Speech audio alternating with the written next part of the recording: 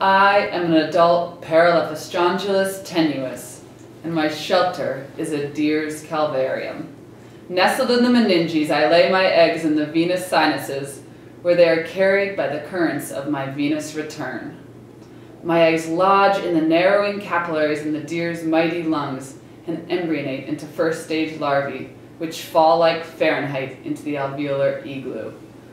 My host responds with an aggressive cough, which sends my young spilling up trachea, down esophagus, and through the funnel of forestomachs, finally falling in a pile of droppings in a fern field by the fjord. Slow Mr. Gastropod glides along his muscular foot, motored by mucus, to munch on the manure.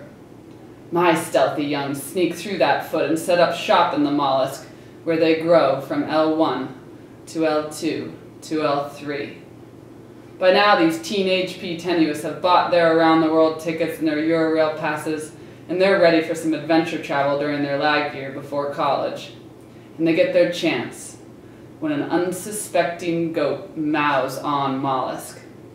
The boisterous third-stage larvae exit through goat abomasum, swinging and clambering up nerve roots to the spinal cord highway. There, my kids, these teenage P. tenuis, find a different road than I had seen in my trip through the deer. In the deer, the roads were well marked, and I sailed through subarachnoid space all the way to the brain. But my kids, in that goat, discover that all the road signs are in German and all the roundabouts are going the wrong way. They do their best, slithering craniad and sleeping on whatever stoop in the spinal cord they can find. But their trip is difficult, and they are too taxed to adopt idealistic leave-no-trace philosophies.